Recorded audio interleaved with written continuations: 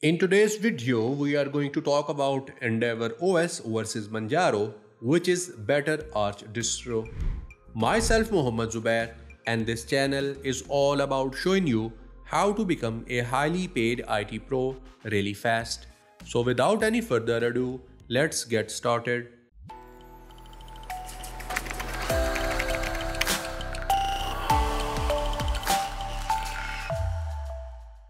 You must have tried using the Arch Linux, and as we know, it's almost impossible to install it without proper Linux knowledge and documentation. But as Arch is based on the expert end of Linux distro spectrum, there are several Arch-based Linux distributions that have made things easier for beginners and newcomers to the Linux platform.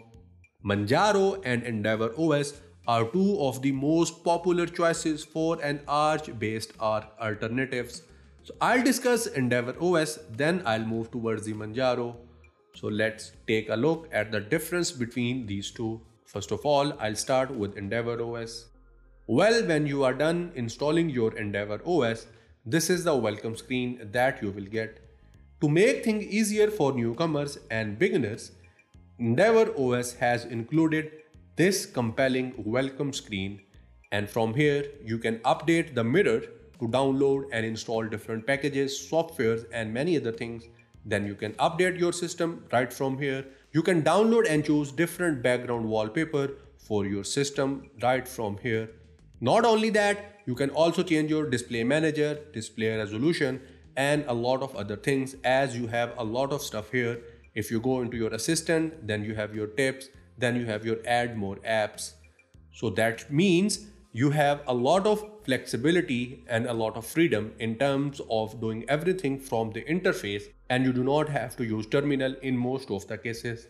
And that makes EndeavourOS a really likable for those users who are new to Linux distribution and do not know how to use terminal. Now I'll talk about the desktop environments. Well, EndeavourOS offers a lot more desktop environments officially, but we get only one ISO file with a desktop environment by default, and it allows you to choose another desktop environment while the installation process. As we have two types of installation process, one is online and the other one is offline. With the online option, you get all those desktop environment that you can choose. That is a good thing in this distro, as we do not need to look for a particular ISO file with the choice of another desktop environment. But the drawback is we need to have an internet connection to choose another desktop environment with the online option of installation. By default, we get the XFCE desktop environment in EndeavourOS. Now if I talk about the software packaging, as we know that EndeavourOS and Manjaro are based on Arch Linux, they both use the same package manager known as Pacman. One of the many features of Pacman is that it handles almost all the dependencies for us. In terms of EndeavourOS, it does not have its software repositories. It depends on central Arch Linux repository, and because of that, we get the most vanilla experience if we use this Linux distro. EndeavourOS prioritizes to be closest to Arch Linux in terms of its philosophy, as it allows you to have custom installation. You can install only the necessary packages for a complete desktop experience. The good thing about this Linux distribution is it has the most bleeding edge packages in the distribution repositories. In terms of the update structure for EndeavourOS, as it tries to be close to the Arch Linux, that is why you will get the updates as frequently as they get released, because Arch Linux has the rolling release cycle. But there is a slight difference when it comes to Manjaro, and I'll talk about it in detail when we'll move towards the Manjaro. Now I'll talk about the resource usages in terms of EndeavourOS, and for that I'll open my terminal, and in that I will write here top, which is a utility for resources. Here if you see, EndeavourOS is using almost 530 MB of RAM at this moment. And here we have all the detail of each process, user of those process, and then here we have percentage of resources that are being used by each process. And in terms of my swappiness value, nothing is getting used at this moment. And that shows that EndeavourOS is not as heavy as other Linux distribution in terms of the hardware resources needed. So if you have a laptop that is not as advanced, you can still enjoy using EndeavourOS if you are into Arch Linux distributions.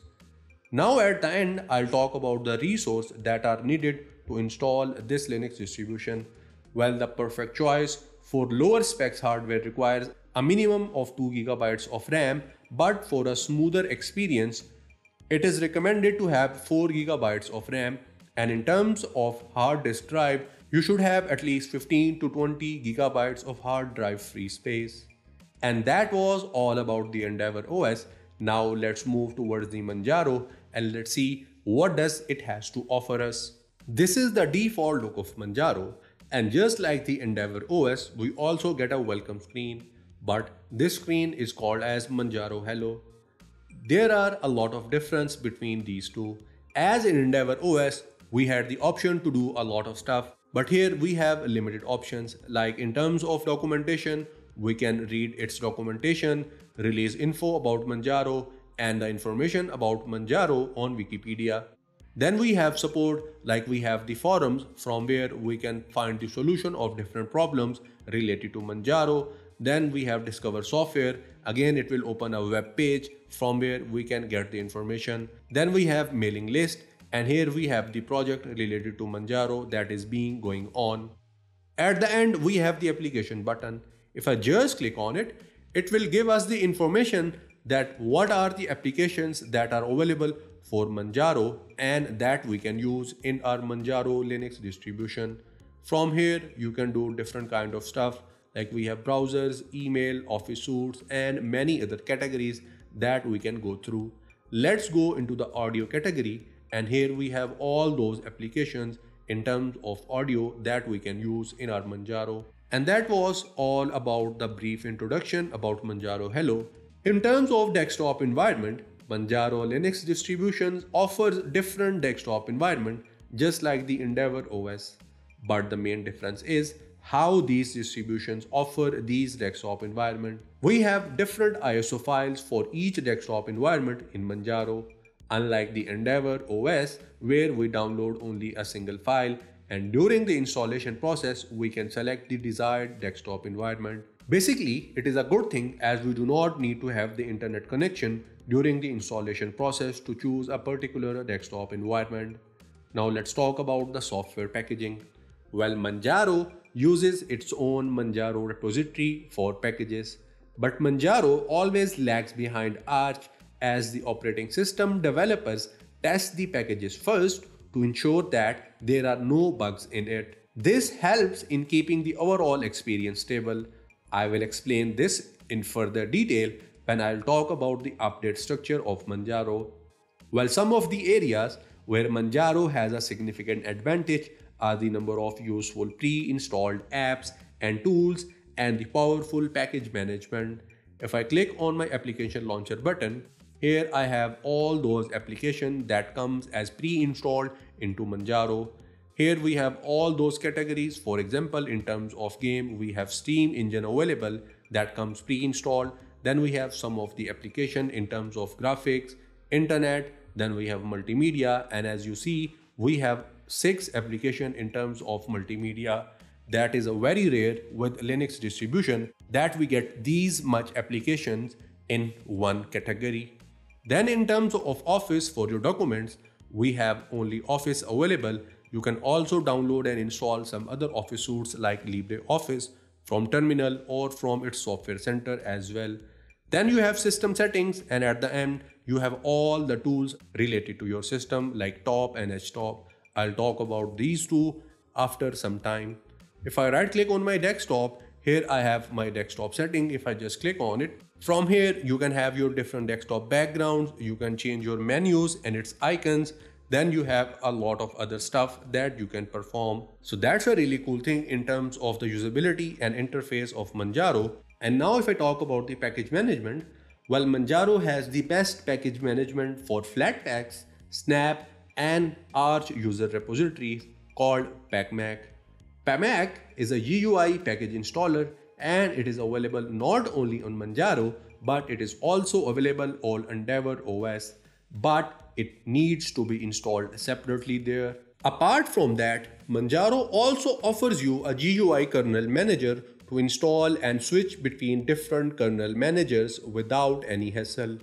Endeavour also comes with a kernel manager, but we can only choose from different kernels but not their versions. Not only that, in Manjaro, it allows you a category-wise selection of apps that you can install right after the installation. As you see here, this is the software center of Manjaro, and here we have categories section. If I just click on it, here I have different categories that I can go through. For example, I want to download a software related to music and audio, or let's download a game. I'll just click on games, and here I have all those games that I can download for Manjaro and I can start playing them. So how cool and how feasible it is that we do not need to worry about and look for any particular application in the whole software center. We can go to its category and after that we can download it straight away if it is available in the collection. But on the other hand, in EndeavourOS, we can only get to install the Chromium browser, LibreOffice, and we can browse Arch user repository packages. Overall, when it comes to stability of packages, Manjaro is the best. Now I'll talk about the update structure of Manjaro. While in Manjaro, we also get the rolling release of an update just like the EndeavourOS, but there is one significant difference. Manjaro has two branches. If you are using the unstable branch, you will get the update straight away.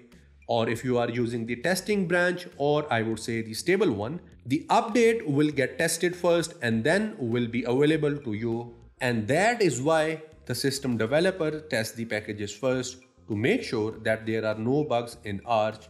And this is the same thing that I was talking about earlier in software packaging. And because of that, you might have to wait an extra week to get the update. But the good thing is the update will be the tested one. Now I'll talk about the resource usages of this Linux distribution. For that, I'll open my terminal. So I'll just look for my terminal in here. Here it is. And in that, I will just write here top, or you can also look for top in your application launcher menu. So here we have all the information about processes, user of those processes, and the resources that are being used by each process at this moment. Here, my Manjaro is using almost 780 megabytes of RAM at this time. And this is more than those resources that we had seen in EndeavourOS. So that shows that Manjaro is a bit heavier in terms of resource usages as compared to EndeavourOS. Now let's talk about the resources that are needed to install this Linux distribution. Well, you should have 1 GB of memory and 30 GB of hard disk space to install this one. 2 GB of RAM is recommended for better experience. Now at the end, if I were to conclude my video, I would say we do not have a clear answer to this as both distributions are excellent. So it all depends on what you prefer. If you are a newbie or mediocre who wishes to try Arch and have simple themes, then Manjaro is a good distro option. And if you wish to have something close to Arch, EndeavourOS is quite a suitable replacement. Manjaro has been in the market for over a decade, whereas the other one is a bit new. That is why I would say that is not a fair comparison. Not only that, Manjaro has a very stable and a very mature community. Means if you ever get into a problem, you will have a lot of people and a lot of help at your disposal. That is not the case with Endeavour as it's a bit new. So we do not have as much mature and as much big community. So it all depends on you, what you like and how do you want to go with Arch based Linux distribution. And that brings us to the end of today's video. So please leave a like, subscribe and press the bell icon. We'll get back to you in the next video. Till then, take care.